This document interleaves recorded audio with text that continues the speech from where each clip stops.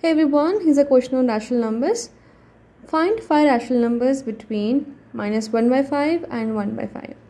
There are infinitely many rational numbers between two rational numbers. And whenever you find out the rational number, the first step is you have to check the denominator. So you can see that the denominator of both this number is 5, which is same.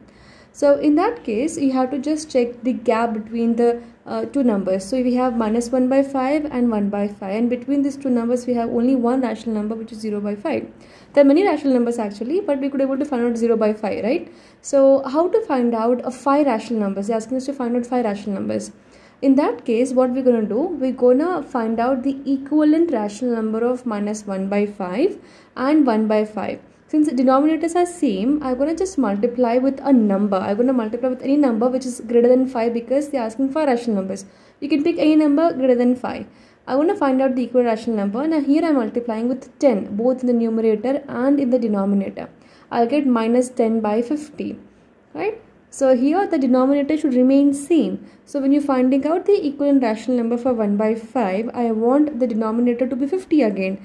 The denominators cannot be different. So with 5, what I should multiply to get 50? It is 10. So multiply 10 in the numerator and denominator. We'll get 10 by 50.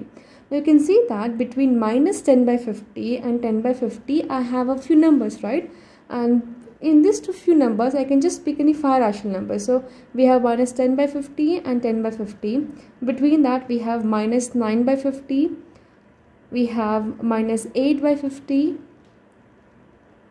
And then so on up to, then in between we have a 0 by 50, which is 0 again, and then so on up to 9 by 50. So we have this many rational numbers. So like between this we can just pick any 5 rational numbers you can write down.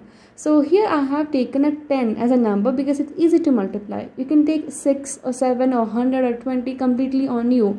So based on that we'll get a different answer. So my answer will be different than your answer if you multiply with some other number, but your answer will be correct, right?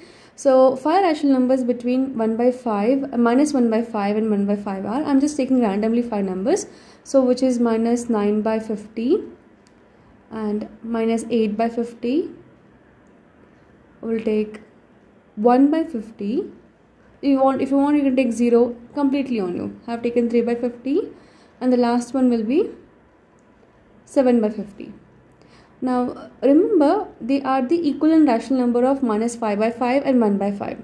So I hope this question is clear. In case you have further question or doubt, you can drop a comment. Thank you so much for watching.